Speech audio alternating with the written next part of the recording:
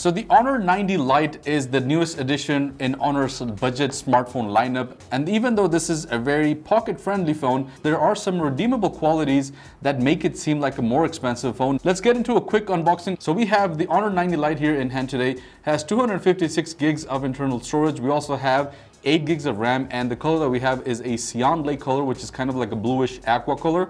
We also have a dual SIM setup here. We don't get the option of a higher 512 gig storage, and we also don't get additional RAM apart from the 8 gigs that it comes by default. As you can see on the box as well, this is a 5G device, so let's go ahead and open it up and see what we have. We have the phone right in front of us, and we can see a very bright blue color already here. Let's get into the rest of the details. So we have the booklet here, which contains, I believe, the SIM ejector pin right inside of here. And then we also have a silicone cover, which we get on with all Honor phones. We also get a USB-A to USB-C cable, and we also have a supercharged Honor charger, which supports 22.5 watts of fast charging. Actually, it also contains the hands-free. I just noticed this right here. So the phone actually comes with a hands-free device. Although the phone doesn't have a 3.5mm jack, but it does come with a USB-C dongle, which can then adapt, and then you can basically use the headphones with it. Let's look into the phone real quick. So we have a very pretty phone, in my opinion. The design is one of the most standout features of the Honor 90 Lite. We have this bluish aqua color, which I think is the hero color amongst the lineup. We also get like a titanium silver type of color, and we also get a midnight black color, but I think the blue color is the prettiest one. It is a matte finish here, so it kind of mimics frosted glass, although it is not glass. The whole phone, the build is actually plastic. Even the frames on the side are plastic, but Honor has done a pretty good job at making sure the build quality is up to par. Again, because it is a frosted back, we don't get a lot of fingerprint smudges. The camera here on the back, which is very prominent immediately, I think that's one of the standout features as well of this phone. We have two circles that are overlapping on top of each other, and this is a triple camera setup. We can also see that it says 100 megapixels here, which we're going to discuss in a little bit. Looking at the rest of the design, we have a flattish design, and this is a fairly thin phone. This comes at around 7.49 millimeters thick, which is pretty decent. We have the volume rocker here on the side. We have the power button right below that. We have the SIM tray over here, which supports 2 SIMs, but it doesn't support, or it doesn't have space for, a micro SD card. We also have the USB-C port down here. We have a microphone and one speaker, or one loudspeaker. I don't think this is a stereo speaker. We don't have any speakers on the top, and this actually is a microphone. The other little hole that you see here is actually not an IR blaster, although it looks like an IR blaster, but it actually isn't. Let's go ahead and turn on the phone real quick and get into the features. So the Honor 90 Lite has a 6.7-inch edge-to-edge display, is what Honor calls it, which basically means that the bezels are pretty minimal, and that is actually true for the most part. But let me turn on the phone and actually show you what the display looks like. Okay, so now that the display and the phone is on, we can see what I was talking about. So Honor calls this the edge-to-edge display, which basically means that the bezels are minimal, and that is true because the bezels are pretty small, apart from the bezel that's here on the bottom, which is a little bit thick. But apart from that, if you look at the other bezels, the ones on the side, the one on the top, they're pretty minimal. The screen is an ISP LCD display. So no, it's not AMOLED display, which I think it's kind of understandable at this price point. And I haven't mentioned the price right now, but I will by the end of the video, because I have a conclusion to make about this phone. But the display is an LCD display, which has full HD 1080p resolution. This also has 90 Hz of refresh rate, so I think that's kind of the redeemable quality. The colors as well are pretty accurate, and Honor, I think, has done a pretty good job with the display. Although it is an LCD display, it doesn't skimp on the quality, so I think they've done a pretty good job here when it comes to the colors, when it comes to the way that the screen looks like. As I said, this phone is a budget phone, but there are some redeemable qualities, and yes, I know LCD is an old technology, but still, it's pretty good. It's a pretty good quality LCD display. Honor has also advertised this as being an eye comfort display, and it also has another feature or a technology that is specific to Honor, which is the dynamic dimming technology. And what it does is, in easy words, it's kind of like True Tone. I should also mention that this does come with a fingerprint scanner as well. Now, jumping onto the battery, this has a 4500 milliampere battery, which is kind of standard. 5000 milliamperes is the standard, but 4500 milliamperes is also acceptable at this price range. This will last you pretty much all day, so by the end of the day with regular usage,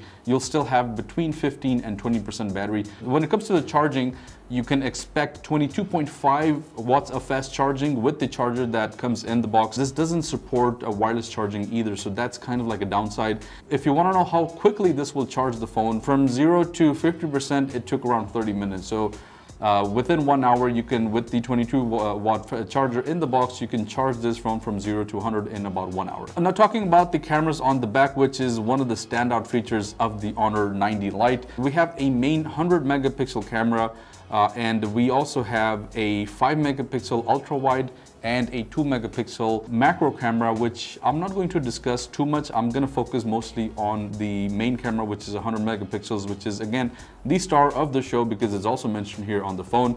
Now this camera is pretty decent. It will do everything that you want from a regular point and shoot camera. It's very good for vlogging because it does have the dual camera mode where you can also film yourself and also film the background at the same time. And again, with Honor, we see a lot of different improvements with the camera. Honor is good when it comes to the cameras. So you can see that we have the aperture mode here, which again is kind of like a background blur feature. We have night mode, we have portrait mode, we have photo mode, we have video mode. The video will shoot in 1080p. It doesn't have 4K support, so that's kind of like a bummer. Even though it is a 100 megapixel camera, I would expect this to at least have 4K video, so that was kind of like a downside for me. Camera wise, this is a pretty good camera, but I'm only talking about the main camera, which is 100 megapixels. It is great everyday point and shoot camera. If you have good lighting, the camera is going to be pretty good. The back one as well as the front camera. So just make sure that if you want quality pictures, you are taking them in good lighting. It does have night mode as well, but I didn't see it being that much effective. Now, when it comes to the performance, which is the big question mark about the Honor 90 Lite, the Honor 90 Lite doesn't have Snapdragon's chip, but it does come with Mediatek's Dymesity 6020 chip. To give you guys an idea, I ran some Antutu benchmarks here, and this specific phone, this unit, it's giving me a little bit less than what I've seen in other reviews. So this gave me around 384,000 points. This is close to what I saw on other units. This specific unit, I tested it 2 times. I ran Antutu a couple of times. It gave me the same exact score. But on other units, I saw this running at around 400 to 420,000 points, which I think is decent. Now, if I was to give you an example so that we can compare where the performance lies, this is right between the Poco X5. This is above the Poco X5 and just below the Nothing Phone 1 and the Pixel 7a. Light gaming is more than welcome, but heavy gaming is something that I wouldn't recommend. Now, this sits on a 7nm platform, and this is an octa-core chip, which is clocked at around 2.2 Hertz. Furthermore, this is paired with Magic OS 7.1, which is the latest Magic OS version. And this is based on top of Android 13. It also supports full 5G support, and if you're wondering whether this supports Google services, yes it does, because this is Honor's phone, so it comes packed with every Google service that you can imagine. Finally, coming down to the price, which is the big question mark about the Honor 90 Lite. Now this comes at around 899 dirhams, so 900 dirhams to be exact. And if you want to convert that into USD, that's going to be around $250. Now that is a really budget-friendly phone. I think anyone can afford that, and with the features that this has, $250, 900 dirhams is really a no-brainer. But having said that, there are other phones in Honor's lineup which kind of fall within the same price category, a little bit higher, but do everything that the Honor 90 Lite does, but actually better. So to give you an example, if you look at the Honor X9A, which is also known as the Magic Lite 5. The Magic Lite 5 is a phone that does pretty much everything that this phone does, but better, especially when it comes to the areas that matters. So the X9A has a AMOLED display, 120 Hz AMOLED display. It has, I think, 2K resolution for the display. It has a curved display, so it's much more, it's better to hold in the hands. It's aesthetically pleasing. The whole phone is actually has a curved design on the back and on the front, so I think it's a much better phone to look at as well. Apart from that, it has a bigger 5100 milliampere battery, which supports 44 watts of fast charging. On top of that, it also has a Snapdragon chip, which is a much better chip than the Mediatek chip that we have on the Honor 90 Lite. So then the question is, should you buy this or should you spend the extra amount? Now, how much more are you spending on the Honor X9A? You're spending on 250 dirhams more. So to be exact, on the Honor website, UAE website, if you go visit it right now, the 90 Lite is advertised at 899 dirhams. And the X9A is advertised at 1150 dirhams. So that is exactly a difference of 250 dirhams. If I was given the option, I would immediately go for the X9A. I think that's the obvious choice, but then again, it depends on people. If you are already spending 900 dirhams on a phone, I think it's better to just spend the extra 250 and get a phone that has better display, is aesthetically more pleasing, has a bigger battery, and is better in performance. So the areas that actually matter are much better in the X9A. So that's my choice. I'm not saying there's anything wrong with the Honor 90 Lite. This is a very good phone in my opinion for everyday use, but I think the price is kind of a little bit confusing, because if you go look at the website, you'll see even other phones. So not only the X9A, but there are other phones that are just a little bit more expensive or around the same price point, which provide much better performance, much better features. So that's my opinion on the Honor 90 Lite.